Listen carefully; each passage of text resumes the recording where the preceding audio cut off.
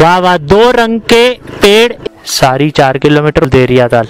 और यहाँ पे जानवर होंगे क्योंकि यहाँ पे मस्त वादियों ऐसे व्यू में बैठ के चाय पीने को मिले शाम को, तो मैंने कहा देखो किसी का फायदा करोगे आपको उसका बैकवर्ड मिलता है। तो यहाँ नीचे से हम आए थे उखीमठ से, अब हम सीधा चोपता के लिए निकलेंगे। तो यहाँ पे भी बहुत से होम स्टेज वगैरह हैं, वहाँ पर भी थे, यहाँ पर भी हैं।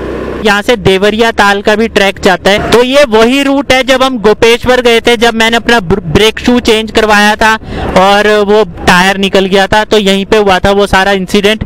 लेकिन अभी तो मैं जाऊंगा नहीं उधर, क्योंकि मैं चोपता तक ही जाऊंगा, फिर वहां से मैं वापसी हो जाऊंगा। वरना उसको बोलना जरूर था, दिखाना था उसको कि तुमने ये क्या काम किया है। तो मैं कहता हूँ ना कि मुझे बुलावा अपने आप ही आ जाता है। जैसे कि गोपीनाथ मंदिर में जहाँ रुद्रनाथ जी की मूर्ति थी, जब हम गोपेश्वर में गए थे तो मैं बोल रहा था कि जल्दी जल्दी चलते हैं, बद्रीनाथ जाना है। लेकिन जो गुजरात से वो रीवा दी और विराज भाई थे, तो वो उल्टा चले गए थे, फिर वो वापस उसी रास्ते आए। तो अब मैंने कहा अब तो लेट हो ही जाएंगे, क्योंकि हम चले भी जाएंगे पर हमें उनका वेट करना पड़ेगा। तो फिर हम गोपेश्वर में रुके थे। मैंने कहा जब तक वो आते हैं तब तक हम दर्शन करके आते हैं। तो फिर हम दर्शन करने चले गए ऐसे रुद्रनाथ जी के। ऐसे ही हम जब यहीं से होते हुए गए थे तो ओंकारेश्वर होते हुए गए थे हम। यहाँ से चोपता दिखा रहा है 29 किलोमीटर। भाई को बहुत ज्यादा टाइम लग गया, ट्रैफिक भी था, तो मैंने कहा इतनी देर में मैं ओंकारेश्वर में दर्शन कर लेता हूँ। वरना अगर भाई टाइम से पहुंच जाते तो हम सीधा चोपता जाते, हम ओंकारेश्वर में दर्शन नहीं करते। तो यही है कि मुझे जो बुलावे आते हैं ना, मतलब अगर मैं नहीं भी चाहूँ जाना तो बुलावा आएगा और मैं चला जाऊंगा, ऐसा होता है सिस्टम।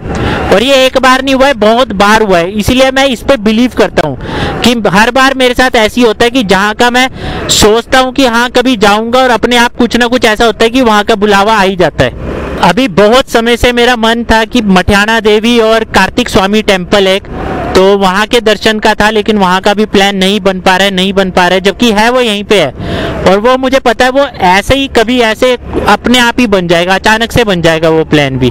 वाह वाह, 2 रंग के पेड़ एक साथ देखो कितने मस्त लग रहे हैं। हेलो। तो यहाँ पे भी रूम्स वगैरह हैं। और चोपता यहाँ से 22 किलोमीटर है, सिरसोली जगह का नाम है। देख लो, ठंड लग रही है तो पहन लो। तो यहाँ से जा रहा है ये देरिया ताल के लिए, जो कि सारी गांव है, 4 किलोमीटर के लगभग दिखा रहा है।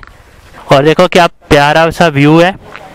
और यहाँ से जो देरिया ताल का ट्रैक जा रहा है इधर ऊपर की तरफ को, और चोपता 18 किलोमीटर है, 68 है चमोली। तो यहाँ तक तो अभी तक होम स्टेज वगैरह, मतलब बीच बीच में आपको 1 किलोमीटर 2 किलोमीटर में होम स्टेज मिलते रहेंगे, रेस्टोरेंट मिलते रहेंगे, कोई डरने की बात नहीं है।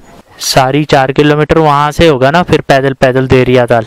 सारी मार्ग 3.5 किलोमीटर सारी, फिर आधा किलोमीटर और ताल के लिए ऊपर। ये गलत बात है, ये देखो पी पू के ना, ये देखो क्या कचरा करा हुआ, देखो खैनी दिलबाग कितना गंद मचाया हुआ, देखो ये बहुत ही गलत बात है।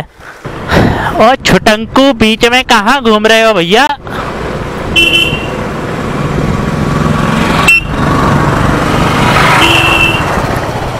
तो ये देखो दोस्तों कितना अच्छा, कितना प्यारा व्यू लग रहा है। ये देखो ये पानी आ रहा है ऐसे, और घना जंगल है ये पूरा का पूरा। तो जैसे डिस्कवरी में दिखाते हैं ना, फिल्मों में दिखाते हैं चोर ऐसे डाकू वगैरह या आतंकवादी पानी के रास्ते आ रहे हैं, सेम वही लोकेशन है देखो। और यहाँ पे जानवर होंगे क्योंकि पूरा घना जंगल है ये।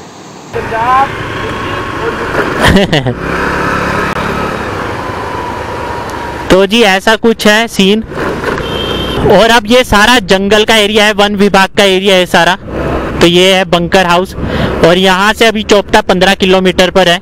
ये जो रास्ता जा रहा है यहाँ से 16 किलोमीटर पे है मक्कूमठ। हाँ, वहाँ पे जब यहाँ बंद होता है ना तुंगनाथ, अच्छा। तो तुंगनाथ बाबा की मूर्ति वहाँ होती है मक्कूमठ में। हाँ, जैसे केदारनाथ की ओंकारेश्वर में थी। तो यहाँ से चोपता है 12 किलोमीटर के आसपास। तो बंकर कैंप के बाद mountain day light in jungle camp आया है, जो कि 6 किलोमीटर के आसपास है।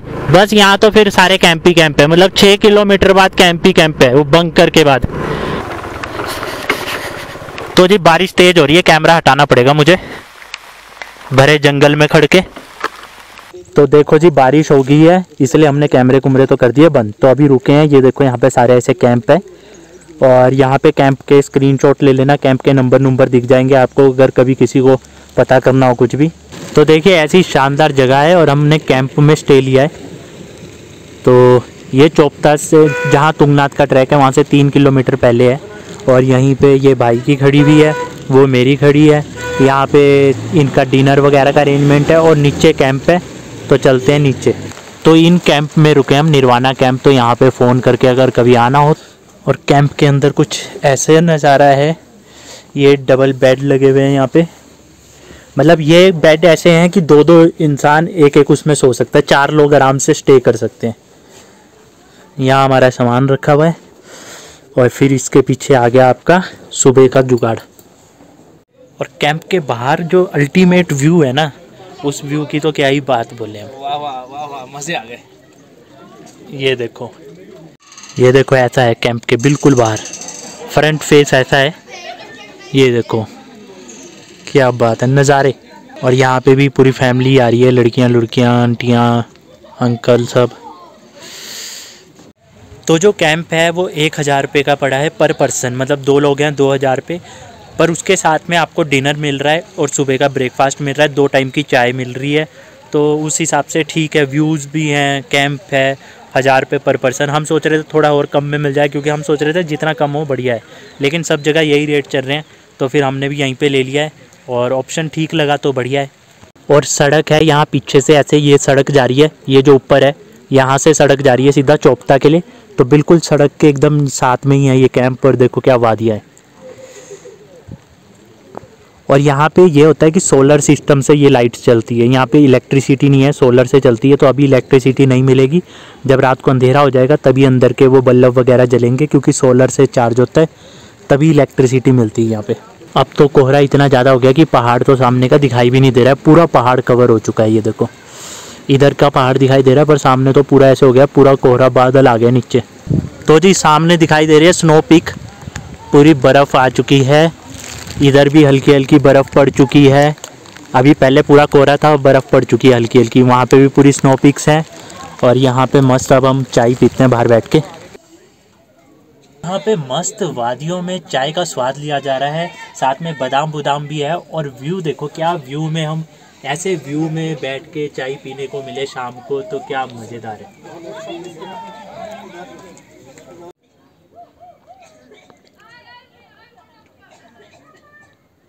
जैसे जैसे घाटी में अंधेरा होता जा रहा है नीचे की तरफ, वैसे वैसे ऊपर की तरफ में पूरे वाइट पीक स्नो चमक रहे हैं। और ये एक्चुअल में वो इतने बड़े पहाड़ हैं, शायद आपको ना दिख रहे हों। जैसे ये वाला जो पीक है, ये वाला पीक, तो ये पूरा पहाड़ ऊपर तक है, लेकिन बादलों के भी बीच में आपको कैमरे में पूरा नहीं दिखाई दे रहा होगा। ऐसे ये साइड वाला भी बहुत बड़े बड़े पहाड़ हैं, ये सारे बर्फ़ से ढके हुए, पूरी चोटी।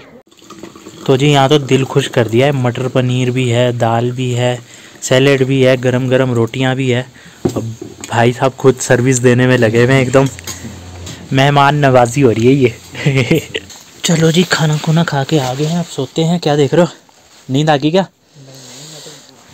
अच्छा, तो ये अपना बेड। और खाने में उन्होंने गर्म पानी रखा हुआ था, वो भी पीने के लिए बिल्कुल। और खाना अल्टीमेट है, मतलब अनलिमिटेड है। अल्टीमेट तो है ही, पर अनलिमिटेड भी है। दोनों चीजें। हाँ, मतलब जितना मर्जी खाओ, ऐसा नहीं है कि एक लिमिटेड है, जितना मर्जी खाओ। तो देखो ये जो पानी है, ये पानी त्रियुगी नारायण के कुंड का पानी है। त्रियुगी नारायण वही मंदिर है जहाँ पे शिवजी भगवान और पार्वती माता का विवाह हुआ था। तो मैं तो वहाँ पे नहीं जा पाया, तो भाई ने भी एक बात बोली, भाई ने मुझे ये पानी पिलाया, अमृत है, अमृत पिया हमने। मैं भी यही कहने लगा। और भाई ने एक बात बोली, भाई ने कहा देखो ये आपकी वजह से पॉसिबल हो पाया, क्योंकि मैंने भाई को सजेस्ट किया था कि आप त्रियुगी नारायण जरूर जाना। सुबह 6:30 बजे हमारी बात हुई थी। तो भाई त्रियुगी नारायण गए, तो फिर मेरे एकदम से बात वही निकली मुंह से। मैंने कहा देखो किसी का फायदा करोगे आपको उसका बैकवर्ड मिलता है। बैकवर्ड क्या मिला कि मैंने भाई को सजेस्ट किया, भाई गए, भाई ने अच्छे से दर्शन करे, और ये अमृत जो है ये पूजा होके आया है। पंडित जी ने पूरा पूजा करके दिया है, शुद्धि वगैरह करके पूरी पूजा हुई है प्रॉपर। और उसके बाद क्या हुआ कि मैंने भाई को रेफरेंस दिया, भाई वहां गए, और मेरा फायदा क्या हुआ कि मैं तो नहीं जा पाया, बट मुझे अमृत मिल गया पीने को। तो इसीलिए कहते हैं कि कर भला हो भला। मैं इनको थैंक्स कह रहा था, ये मेरे को थैंक्स कह रहे हैं।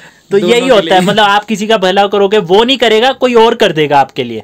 तो बस आप करते रहो। एक बात मैं और कहना चाहूंगा, अब भला करने की बात हुई है ना, तो जो भी वीडियो को देख रहे हैं ना, तो भाई लाइक कर दो। लाइक करने के बाद ही आपको समझ लो कुछ ना कुछ इसका भी बेनिफिट जरूर मिलेगा। और सब्सक्राइब नहीं करा तो सब्सक्राइब जरूर कर देना। भाई बहुत मेहनत करते हैं, इनकी वीडियो से आपको इतनी इन्फॉर्मेशन मिलेगी ना, मैं सही बता रहा हूँ। मैं इनकी मैं फिर दोबारा बोलूंगा, मैं इनकी वीडियो को देखता हूँ, तभी मैं स्कूटी से आया हूँ। इन बहुत अच्छी अच्छी सजेशन देते हैं भाई, प्लीज फॉलो करो इनको। है बाकी चलो वो तो लोग सोचते हैं ना कि अपने फायदे के लिए बोल रहे हैं, लेकिन क्या होता है देखो, अगर हम मेहनत कर रहे हैं, हमें कुछ आगे जाने को प्लेटफॉर्म मिलेगा, हो सकता है कि आपके बच्चों की भी कोई मदद करेगा अगले प्लेटफॉर्म में। अगर आप किसी के लिए करोगे आपको उसका फायदा जरूर मिलेगा, मेरी यही सोच है, इसलिए मैं वो करता हूँ। और भाई का आप चैनल देख रहे हो, उसका नाम मालूम ही है, मेरा भी एक चैनल है। हाँ। वो भी मैं आपको बता देता हूँ, अगर आपको अच्छा लगे तो आप उसको भी फॉलो कर लेना। लाइफ इज ट्रैवल के नाम से चैनल है, और उसके अगर आप पूरा सर्च करेंगे लाइफ इज ट्रैवल बाय सागर, तो उसमें आपको मेरा मिल जाएगा चैनल। बाकी अब ट्रैवल तो चलते रहेंगे, हो सकता है नेपाल लद्दाख का हो साथ में। चलो थैंक यू। बहुत ही सब्सक्राइब करो, लाइक करो, कमेंट करो, शेयर करो, अपना आशीर्वाद देते रहे। खत्म, bye bye, Tata, good bye.